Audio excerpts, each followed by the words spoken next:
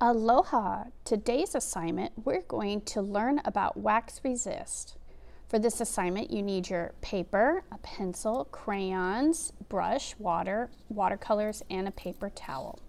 On your paper, you're going to draw something that you really love to draw, that you feel good about, because this is just practicing a skill.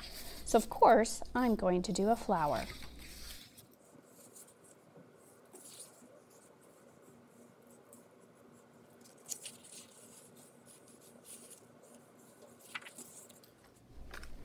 Now we're going to use crayons. You must use crayons because this is a wax resist project. The wax and the crayons will help resist the paint when we paint over it. I'm choosing white because I love the way white gets revealed once you start painting on it with darker colors.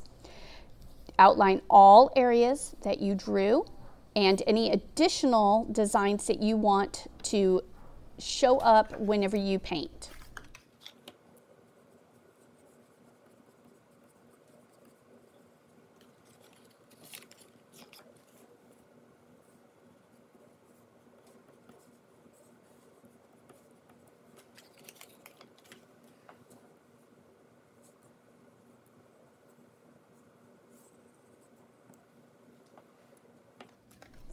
Now it's time to paint.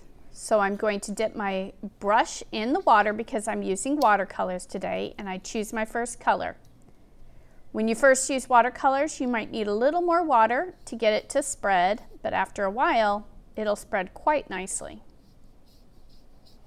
Try to stay in the lines. Painting is slightly more difficult. I always cover my space, so if I go off my page, I don't mess up the surface that I'm painting on. And fill in the areas that you want to paint. And as you start painting, you're going to start seeing the wax to resist the paint as it gets closer to the edges that you outlined.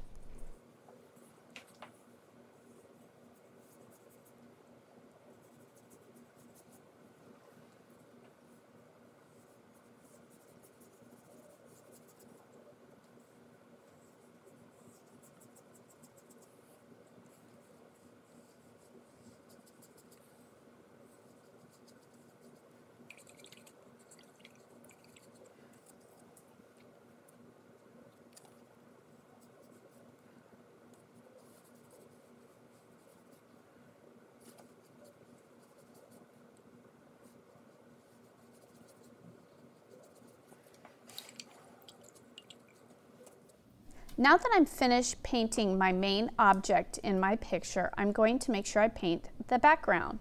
Now I added a few little extra things using my white crayon.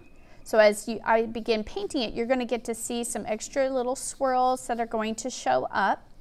I'm choosing contrasting colors, or colors that'll kind of stand out from the colors I already have on my project.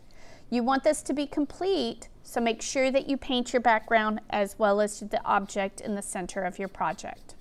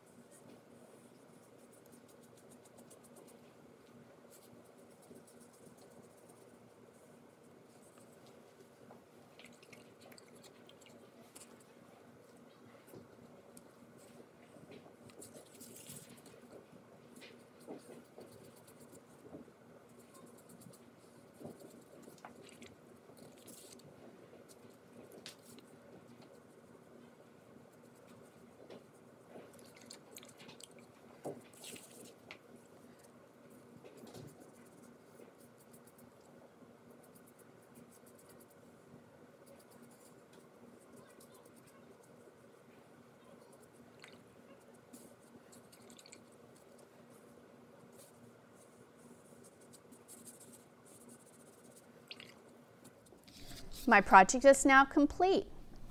I want you to have lots of fun. I can't wait to see what you create. Aloha!